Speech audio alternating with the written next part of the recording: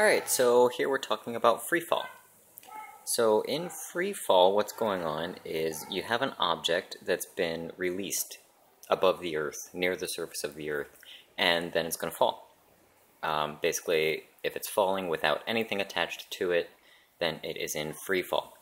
We're going to talk about free fall, quote, without air resistance and then with air resistance. Now, you can talk about free fall as happening without air resistance or with negligible air resistance only if your object is fairly massive or fairly dense, relatively dense, and is only falling for a short period of time, relatively. So an example of that might be flipping a coin.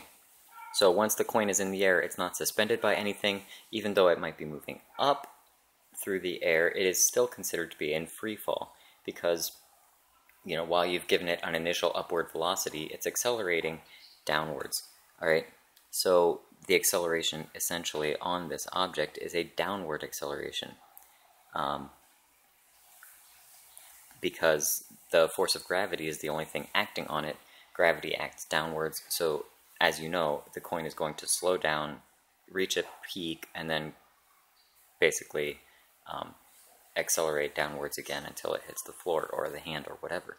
So that object is in free fall, and we can neglect air resistance because a coin is fairly dense, and it's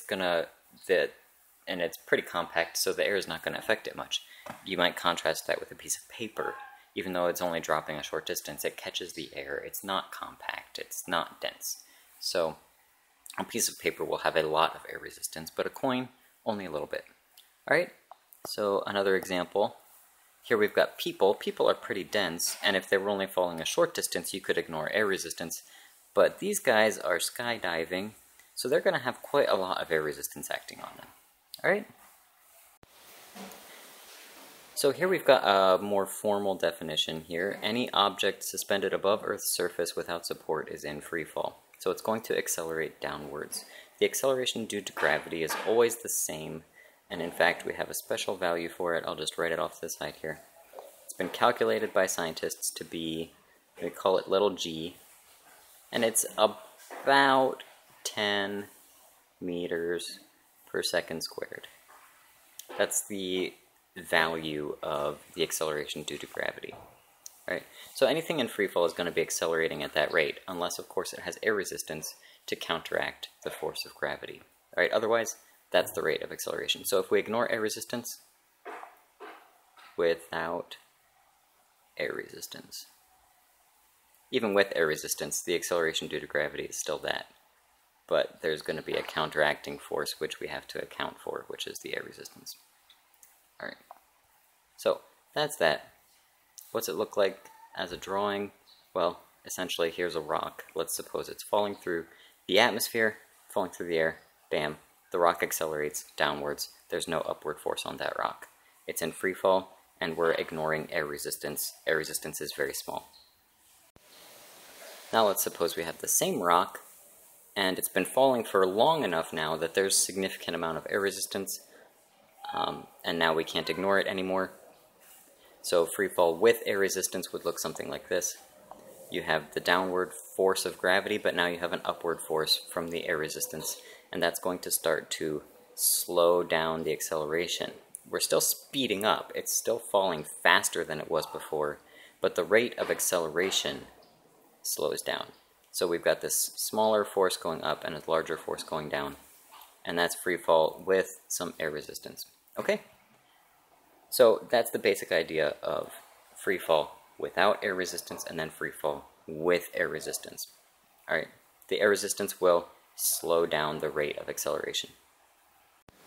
Now we have another term here that we want to talk about, and that's terminal velocity. This is a special case of free fall with air resistance. Now if something falls long enough through the air, it will eventually reach a point of maximum velocity.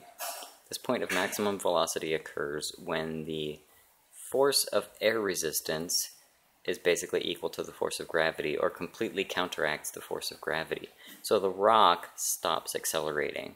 It's no longer changing its speed. It's reached a maximum velocity, and it will not fall any faster than that. So it's basically at its what's called terminal velocity, its fastest velocity. Now that occurs when the upward force of air resistance is equal to the downward force of gravity. So the forces balance out, and this thing is essentially, we'll talk about this later, but this is essentially in equilibrium. All right, the forces cancel out. So there is no acceleration acting on that object. It's falling at a constant velocity, and that is called the terminal velocity. If you think back to that picture of the skydivers, they will reach their terminal velocity fairly quickly, actually, and they will no longer be getting faster. All right, so that's what that means. Terminal velocity. It actually has, you might have thought like terminal illness or something.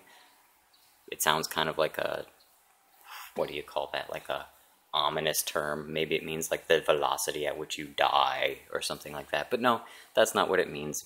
It's not like a terminal patient. It's terminal as in like the end or the fastest or the most velocity you can get. All right, cool.